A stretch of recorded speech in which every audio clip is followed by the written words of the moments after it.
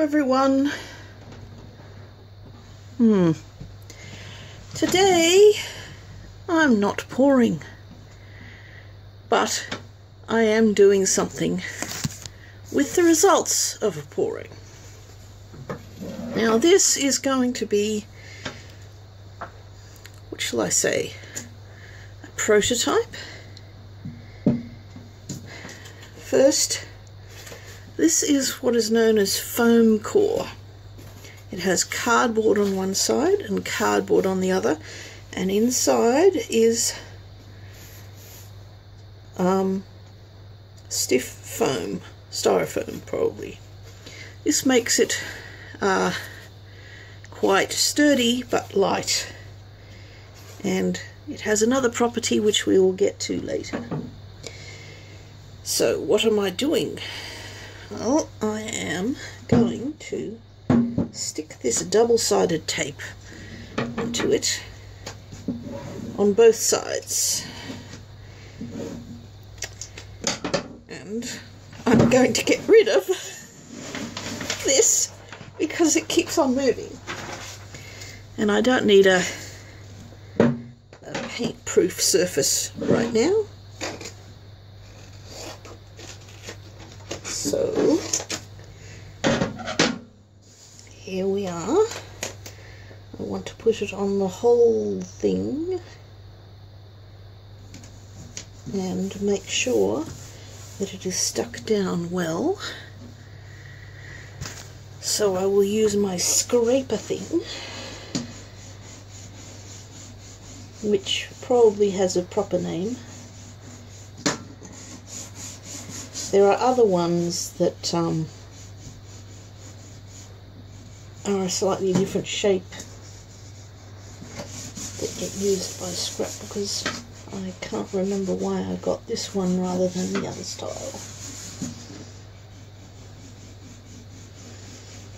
But these... okay. That will do for the moment. Trim the edges.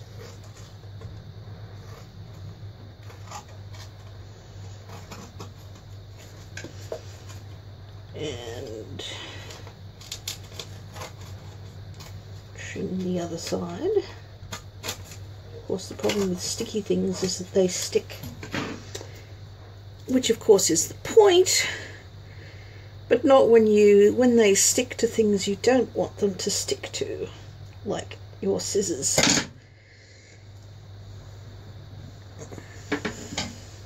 Though I think you can get non-stick scissors. They exist anyway. But these are not non-stick scissors. And down the other side. This time I want to make it line up with the edge of that one.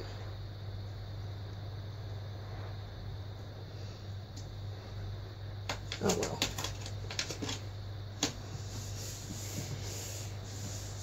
I'm not going to try to unstick it since it's very sticky, which is the point of the double-sided tape.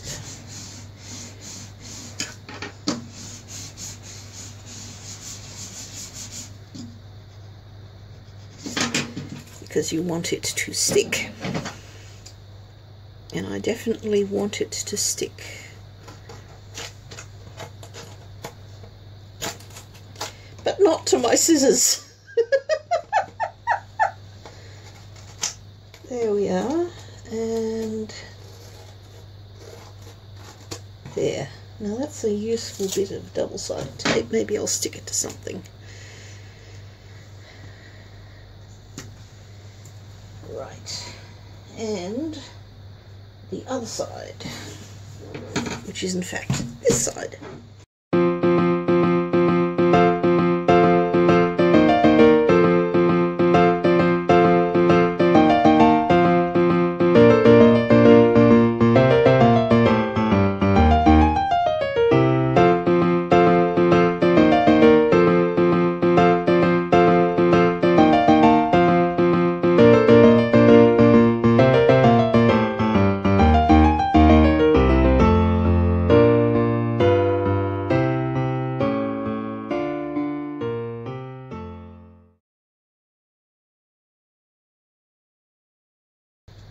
Okay, so now I have a piece of foam core, and my nice double-sided tape can go away.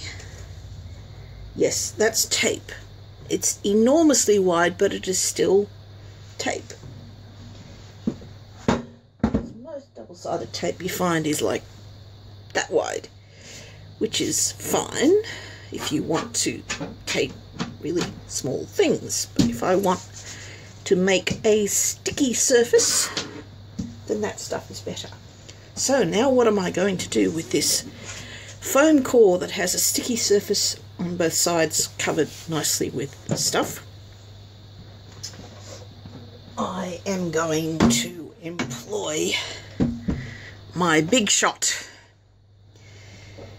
Yes, it's a die cutting machine, which I really have fun with, and I'm very glad I bought it. But yes, I am going to cut this foam core, and I'm just going to move this aside. I'm going to cut this foam core, which will be tricky because it is quite thick, and thicker than you really ought to. Cut A.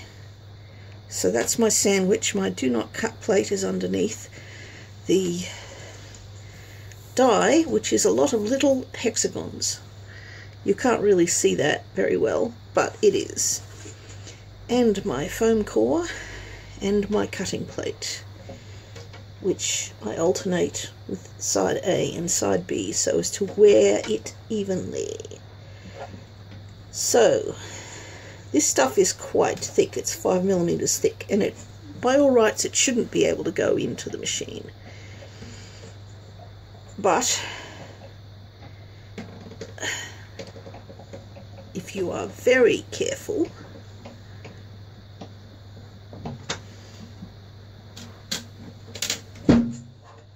then you can cut it. And look at that bowing, or bowing.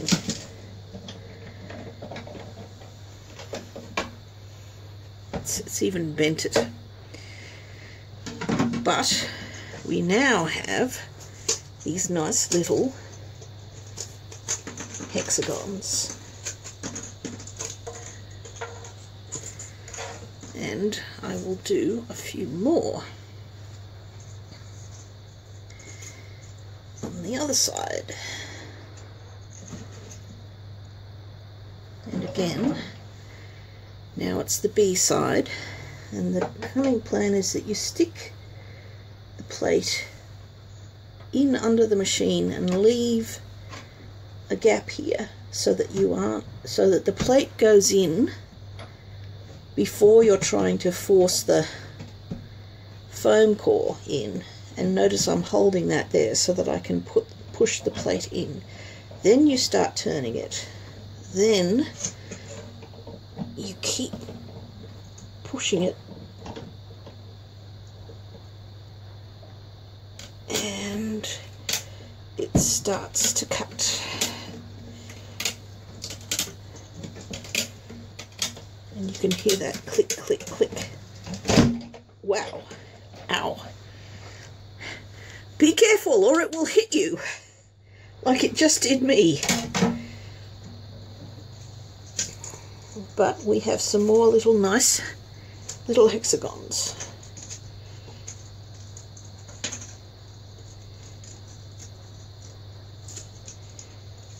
Oh, you know, that looks rather cool there. So we put our hexagons to the side,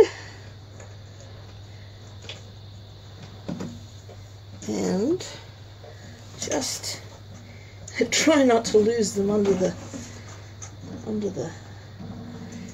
machine. And because I want to be efficient,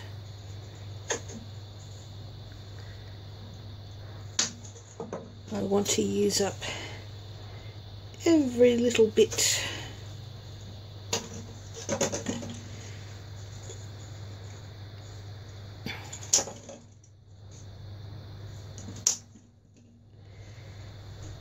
I am cutting it up so that I have little bits.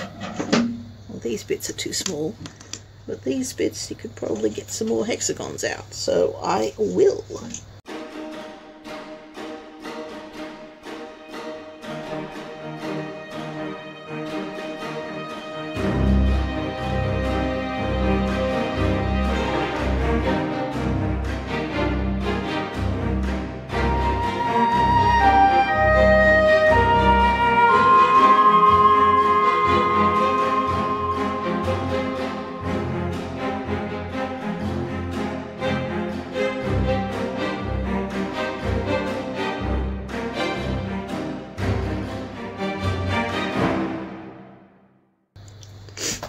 We're not done with the little hexagons, even though we're done with the foam core. This is where the acrylic skins come in. Or, well, actually they're sheets of photo paper, but still. So, here we have a pour result of a pour, not that it was pour. And yes, I am going to cut little hexagons from it. Yes, you know where I'm going with this. Part of the reason I chose this one, because of course it is rather difficult to, pick and choose what bits to use when you've just got this massive thing of little hexagons. And also, you can't move it around much unless you want to cut it up. So I chose this one because I'm thinking that there's a lot of little bits of interest everywhere. So I'll start with this direction, A side, and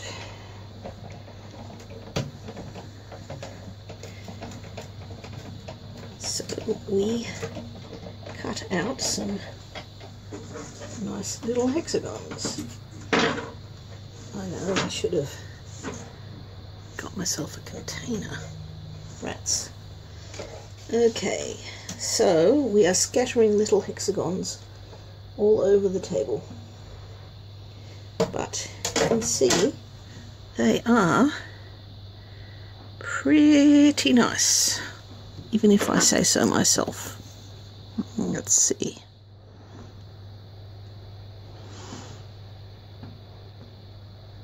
There.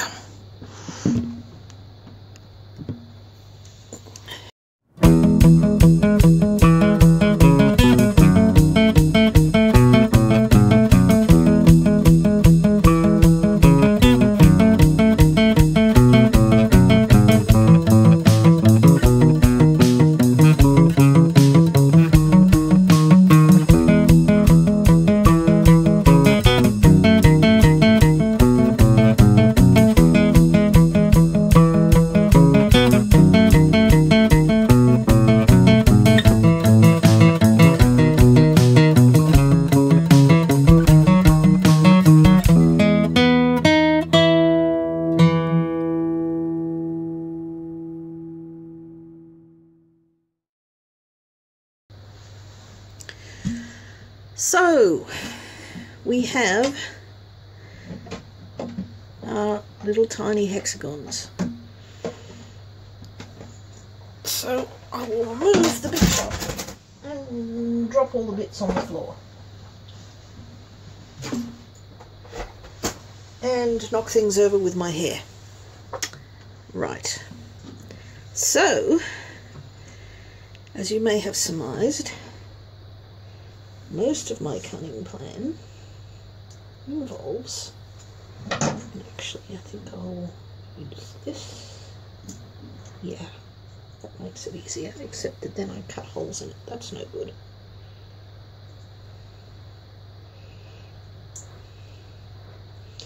So you peel the tape off and you stick your pretty acrylic pour to one side, then you take the tape off the other side,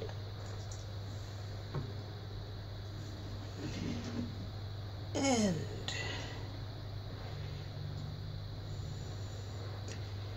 take the tape off the other side. You say, where's one that looks good with it? That bit. And then you stick it. So you have a pretty little hexagon. But now we get to the real experimental bit of this. Will it work?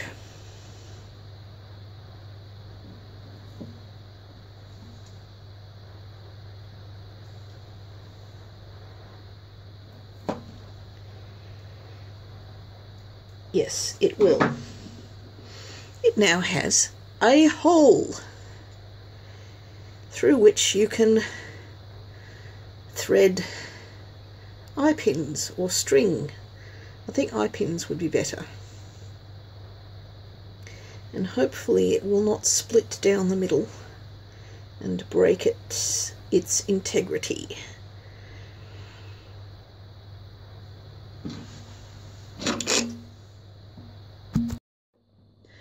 So, I expect some of you are wondering what eye pins are. These are eye pins.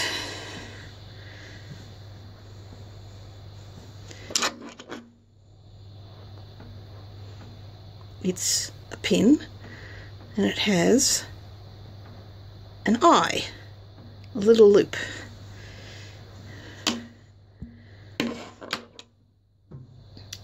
And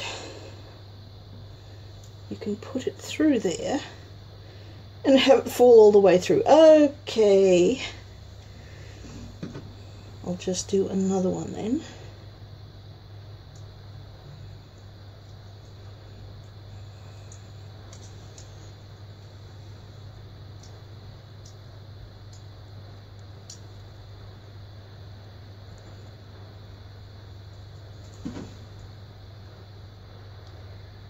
Tricky to get it off.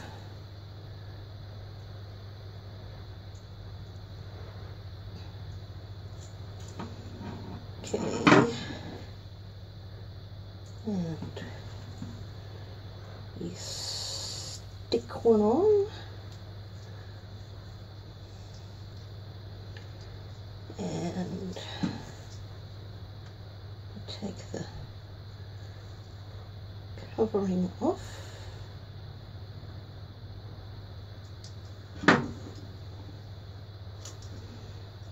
And we stick another one on.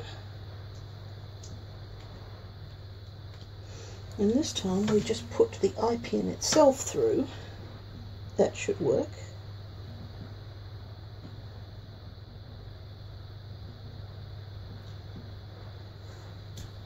Yep. Whoops. Okay. And it still falls inside. Okay. Well, I did say it was experimental. And we take a one-step looper.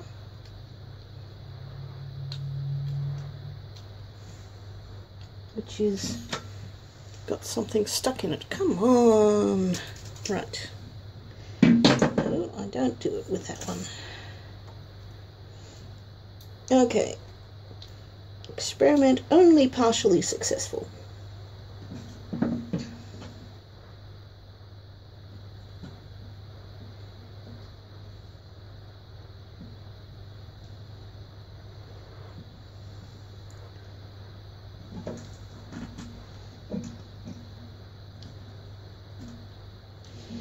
Definitely not.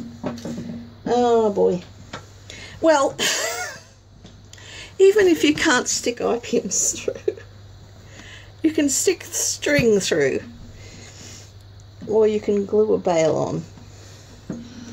So I still think it is a partial success. So,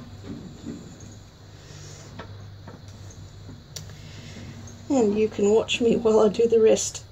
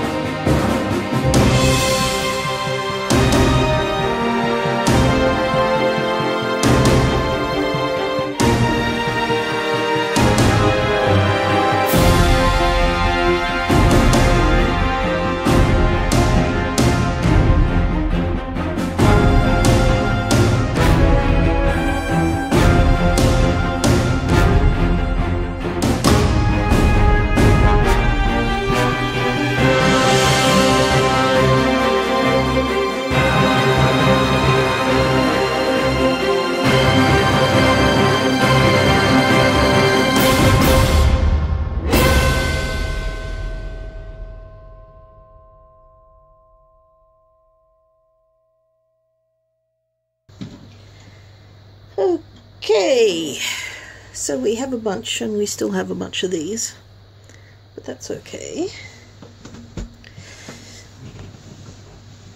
because the next question is, how do we finish them off in a non-violent way? And this here yellowish greenish thing is a silicone pot holder, which I'm using not for its heat-proof properties but for its non-stick properties. And this is Judkins Diamond Glaze, which, while not as strong as resin, is still pretty good.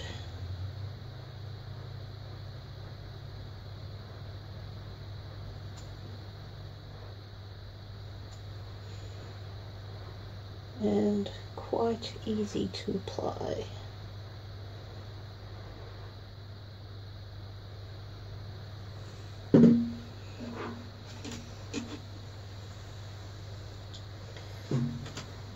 I thought I had a toothpick here, but a spready knife will do.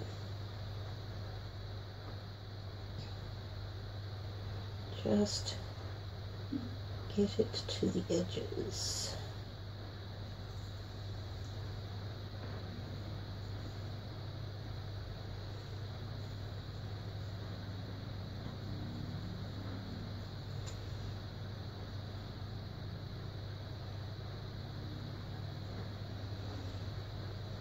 And yeah, it wants to move. I'm not sure how to solve that. How can you have a non-stick surface where things stick to it? If any of you have ideas, that would be good. Please comment on your ideal surface for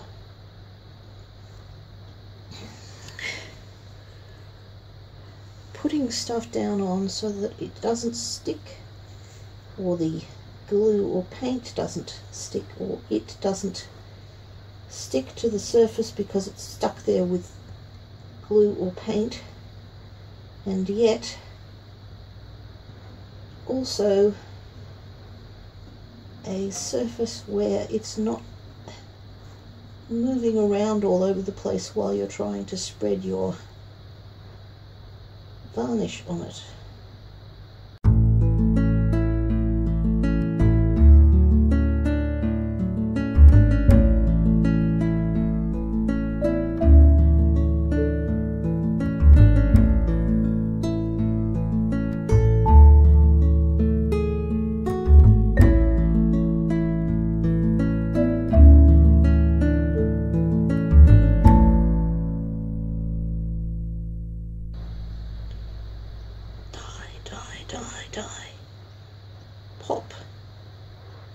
dirty, wretched thing. I really do not understand how Sabrina of Suave Arts has the patience to pop all the bubbles in her paintings by hand with a craft knife, and yet she does. So bravo for her. I can't do it. Ah, got it.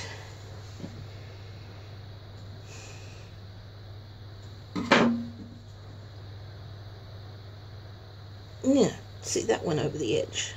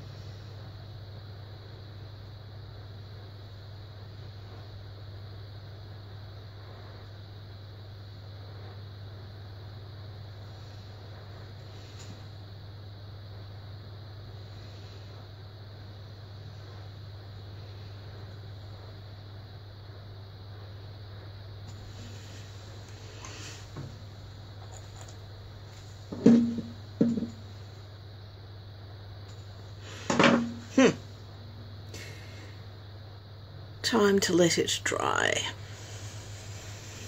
Adieu.